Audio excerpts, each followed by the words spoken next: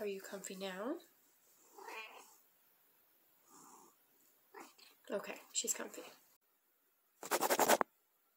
Hey there, this is Foggy Fiction, and I am Haley. I'm a writer living with mental illness, doing my best to show that mental health does not dictate talent or worth, and hoping to encourage others to chase their dreams. This past Wednesday, I had my very last session with my therapist, and officially completed EMDR.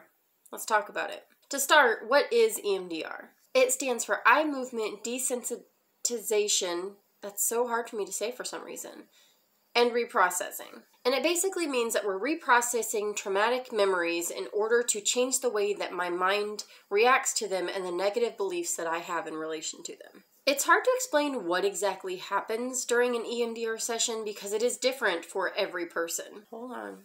Gotta reposition. Good? We're good? We're good. Okay. To prepare for reprocessing a particular memory, my therapist would start out by asking me questions such as how that memory made me feel about myself and how I'd like to feel when I think about it.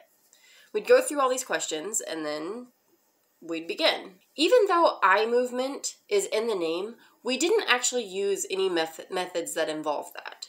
Partially because I knew that that would make me panicky, and mostly because it wouldn't work very well over Zoom. Instead, she would make tapping noises on her desk while I tapped along on my knees, keeping in mind those answers that I had given in the preparation as we'd went. That's a very simple explanation. It's hard to explain. I had an hour with my therapist every Monday, and we would be able to reprocess one memory, or most of a memory, each session. Rarely were we able to do more than one memory in a session. This was not an easy experience.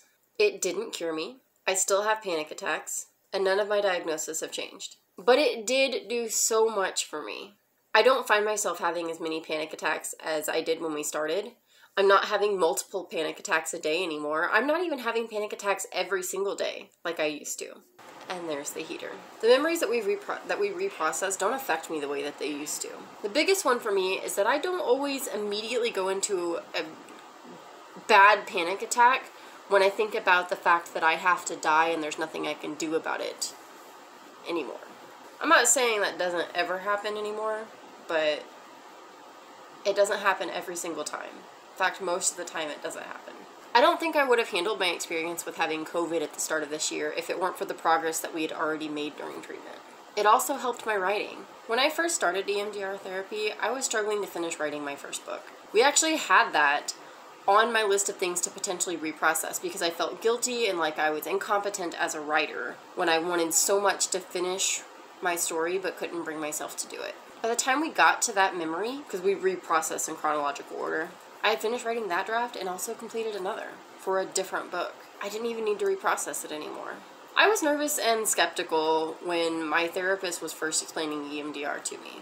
I did my research, I talked about it with my boyfriend, and just decided, why not? Nothing else was working for me, so why not give this a try and see if it might help me live life a little easier, a little better.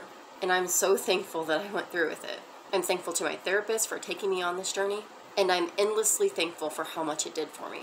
The biggest bad guys in my life are my own mind, and facing them head on when it felt like I was bringing a pool noodle to a knife fight, it was one of the most difficult things that I have ever done, and I am so thankful that I did it.